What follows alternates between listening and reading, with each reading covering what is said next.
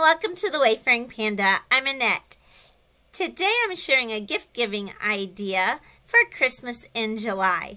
And this one combines food with paper crafting. This summer I went to Maine and Vermont, so I bought some blueberry syrup and a lot of maple syrup. So a lot of my friends and family are going to be getting maple syrup for Christmas. So I thought flapjack mix would be great to give along with it. This mix makes enough for 5 or 6 batches, so you can give each batch individually to different people. I'm going to put them in mason jars where it'll hold enough for 2 batches. So to start with, you use 4 cups of quick cut oats. You don't want to use the old-fashioned, it's the quick oats that you're using for this one. This video is part of a YouTube hop called Christmas Collab, and it's put on by Bug from Mediocre Crafts, and it's happening every Sunday in July, and anyone can participate if you'd like, if you have a YouTube channel and are a paper crafter. I'll put a link in the description below.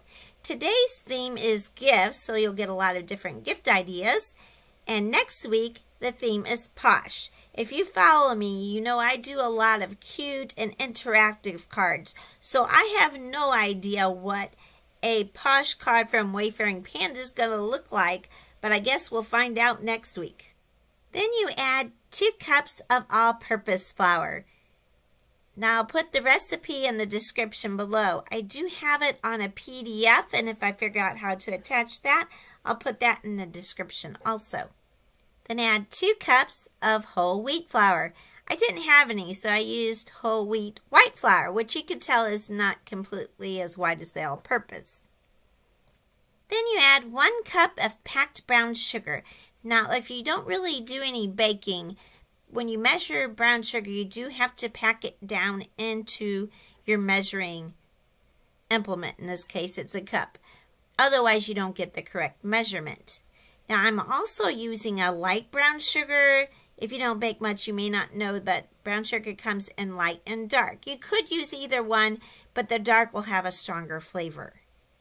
Next, I'm adding 1 cup of dried or powdered milk. We used to get this at Shop and Save. That was the most economical place for us, but they went out of business. And since then, I found it in a bulk size at Gordon Food Service, which is near us. So you might need to shop around to see the best place for you to get it. Also add 3 tablespoons of baking powder. You are mixing all this together, so it really doesn't matter which order you put it in. And 1 teaspoon of cream of tartar. We were running low, so I was having trouble getting the spoon to fill up, but I had just a little bit left over. 2½ teaspoons of salt. And then 2 tablespoons cinnamon. That seems like a lot, but remember this is for 5 to 6 batches of pancakes. Also, this is where the basic recipe ends, so if you just wanted to do flapjacks, because this does have a special flavor with all the different grains in here and the cinnamon, you could just stop here and stir it up, and I'll stir it a little bit. But I'm going to step it up a notch and add some pecans and apples.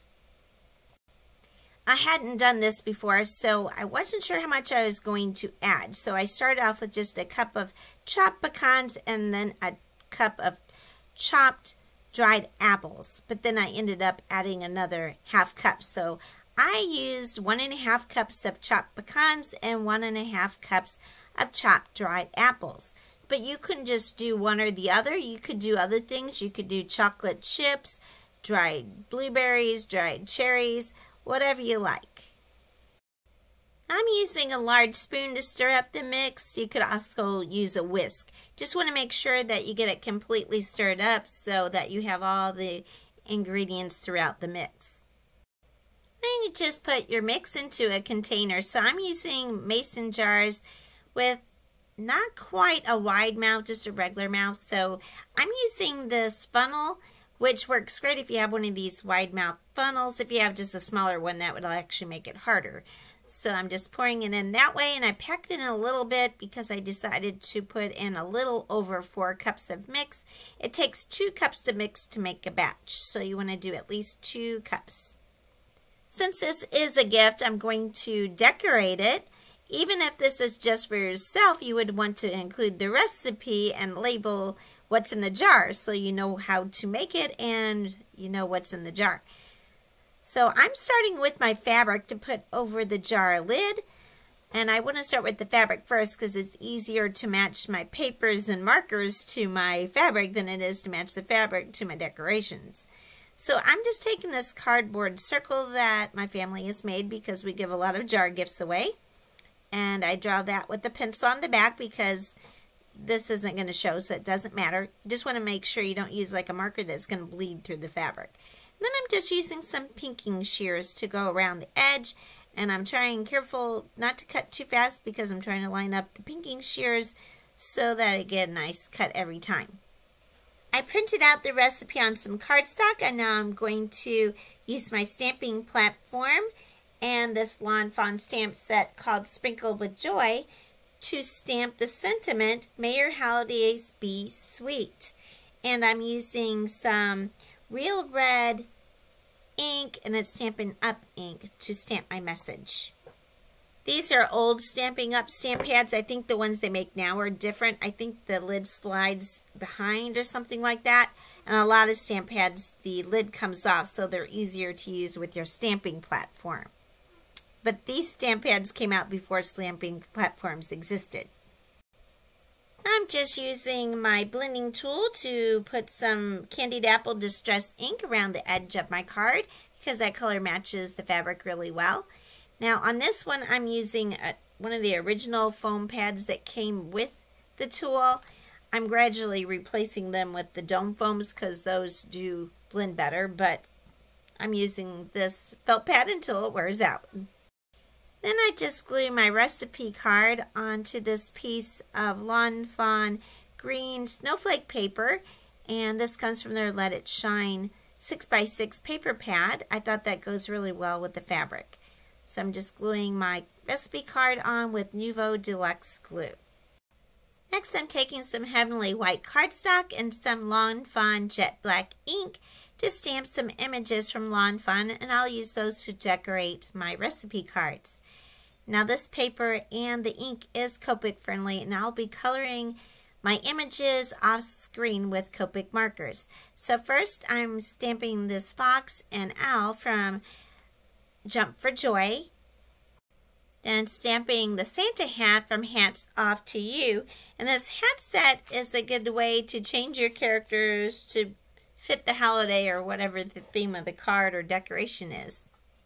And then I'm using the Baked with Love stamp set to stamp a mixing bowl, eggs, and mixing spoon because of course those will go along well with the pancakes. Now that I finished coloring all my images and cutting them out, I'm ready to finish my card. So first of all, I'm taking a paper punch to punch a hole in my recipe card so I can hang it on my jar. And then I just kind of play with all the stamped images to figure out where I want them. As I'm decorating, I decide what colors look best, so I figure out that I think the green hat looks best with the fox and the red one with the owl. And then also I have to make sure I don't cover up the hole or any of the words.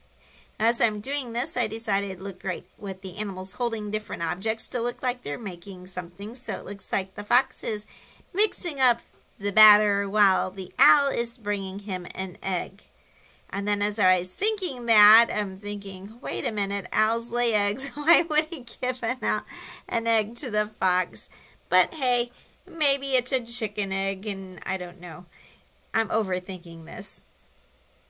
On the ball of the hat and the trim, I'm using Nuvo Glitter Accents, which is kind of like a white glitter glue.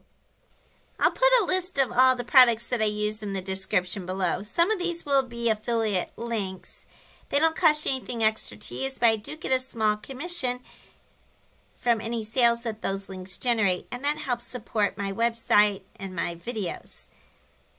As I mentioned earlier, this is part of a YouTube hop with the Christmas Collab series, so I'll put a list of all the participants in the description below. Please hop along to all the participants. It's actually a short list, so it probably won't take you too long, and you'll get some more inspiration for some gift-giving ideas.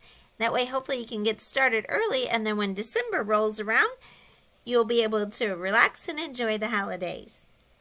Then I cut a piece of Lawn Fawn green sparkle cord to tie on my fabric and my card. I did have to let the recipe card dry for a while because of that glitter glue. Thank you so much for taking the time to watch my video.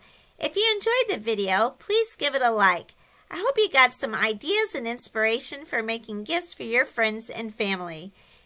If you're not already a subscriber, I'd really appreciate if you can subscribe to my channel. If you are a subscriber, thank you for your continued support.